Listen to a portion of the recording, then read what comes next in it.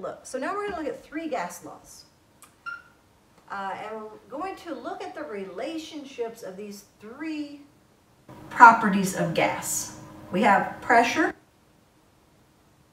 which is gas pressure. This is when the number of collisions happening. High pressure right now.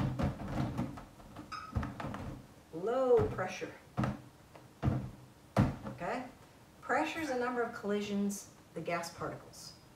We have temperature, which is a measurement of the average kinetic energy. How fast are they moving? They're moving fast, so they're moving slow. And then we have volume, which is the amount of space the gas occupies. So how much space is available. So those 3 things we're going to look at when we look at these 3 gas laws. There's 3 gas laws that involve the 3 properties of gas.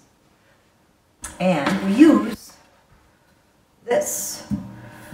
What you can use a popsicle stick and write the letters on a popsicle stick. And I'm going to, instead of using the popsicle stick for demonstration, I'm going to use this. In the middle of the popsicle stick, you're going to write the letter T. It's going to stand for temperature. And then on one end of the stick, you're going to write the letter V for volume. And on the other end of the stick, you're going to write the letter P for pressure. The first law we're going to look at is the relationship between pressure and temperature. And that's called Amonton's law. So Amonton's law states that there is a direct relationship between the pressure and the temperature of a gas. Here I have my popsicle stick. T is in the middle and P and volume on the other sides. If I'm looking at pressure and temperature, I'm looking at these 2, temperature, pressure, I'm going to hold the volume, so I'm going to hold it constant. So in other words, if you hold the volume constant, you're not going to change the volume. The volume is going to stay the same. Woo! So if the volume stays the same, and I'm going to increase the temperature, let's say. I'm going to increase this T. So we're going to just indicate that by moving the popsicle stick up and down. So this would be decrease. This would be increase, because T is here. Up. Right? If temperature goes up, what happens to the pressure? It's also going up. Direct relationship. If the temperature goes down, what happens to the pressure? Pressure is going down. Direct relationship. One goes up, the other goes up. One goes down, the other goes down. If you think of temperature, remember, temperature is how fast the particles of gas are moving. Right? So higher temperature, they're moving faster. So if you increase the speed that the gas particles are moving, you're going to also increase the number of collisions they have. Right? Just like when you drive. The faster you're going, the more chance you're probably going to get in an accident.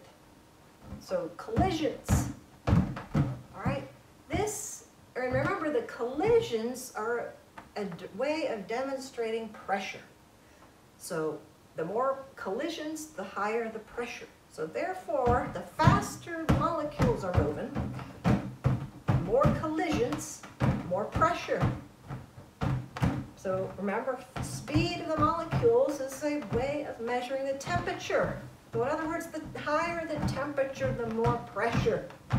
So if you're driving a car, you're increasing the speed, which is, remember, going to indicate everybody's, let's say on the highway 280, everybody's flying 100 miles an hour. High speed. So if we indicate each car is an atom, all right, or a molecule, and they're moving high speed. So that would be high temperature, right? High kinetic energy, moving fast. If they're moving fast, they're going to collide more. They're going to have crashes. All right? And let's say, especially in a gas, because they're not all going one direction like on a highway.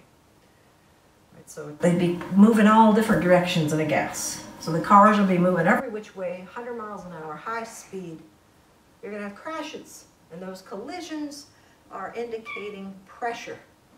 It says that there is a direct relationship between temperature and pressure in a gas. So just like getting on the highway, or not even a highway, rush hour. All right, the cars represent molecules. And we're going to say they're going very fast. So that indicates it's a high temperature. So they're flying. They're going 150 miles an hour.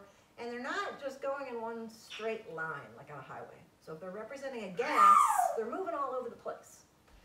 And if they're moving fast, they're going to collide more than if they were moving slow. It's like you drive slower, you have less chance of getting in an accident, less chance of collision. So when you're moving fast and you're moving all different directions, there are going to be a lot of collisions. And the collisions of gas particles are the pressure. That indicates the pressure of the gas. So more collisions, higher pressure of the gas.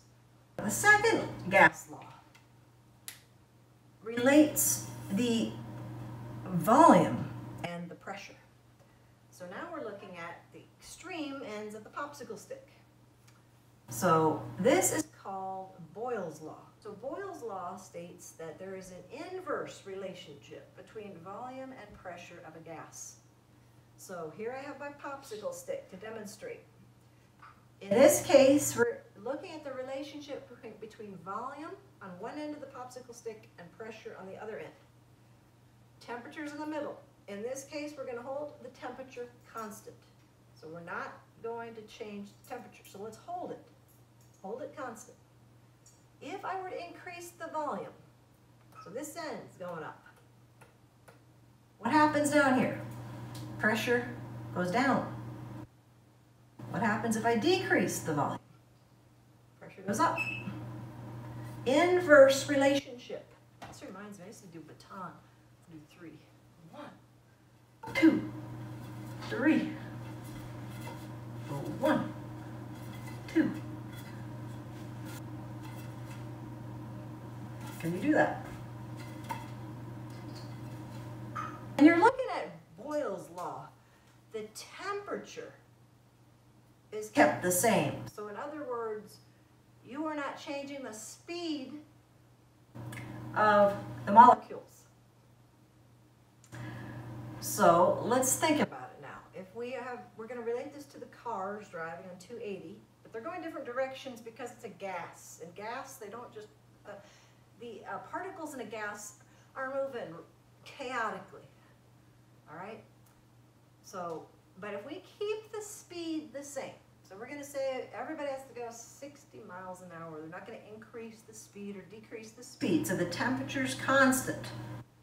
The atoms, remember the cars, or the molecules, the cars. And we're going to increase the volume. Okay? So let's say now we're going to expand the highway. So instead of a 6-lane highway going one direction, it's twice that. It's 12 lanes going one direction. But then remember, again, they're not going one direction, but you're going to increase the lanes on the highway. So there's more space. So what do you think that's going to do to the number of accidents? There's more space. They're more spread out. You're going to have less accidents, right? Less collisions, less chance to collide. And remember, collisions are a measurement of the pressure. It's less car crashes, less pressure. If the temperature's the same, everybody's driving the same speed. We're not speeding up, we're not slowing down. Cars represent the atoms or the molecules. If we increase the volume, which is this side, we expand the lanes on the highway. We have more lanes going different directions. We have more lanes. The cars are going to spread out. They have a less chance of hitting each other. So the collisions are going down. However, if we decrease the volume, so instead of 6 lanes going each way, we're going to bring them down into 2 lanes going each way. So now these cars are going to be packed tightly together. The pressure is going to go up. You're going to have more collisions. You're going to have more car crashes. Pressure is going to go up. So remember, those collisions are a measurement of those car crashes. The speed the cars go, that's the temperature. The volume is the space. So think of it as the car crashes or the cars in traffic. And you'll never forget it. So Boyle's law states that if you increase the volume of a gas, you will decrease the pressure. So there's an inverse relationship between volume and pressure. next law, the next gas law is called Charles' law. And this relates temperature to volume. In this case now, you're going to hold the pressure constant. Pressure I hold. So I'm holding pressure on the popsicle stick, or your popsicle stick. All right? If I increase the volume, temperature is going up. Right? If I decrease the volume, temperature's going down.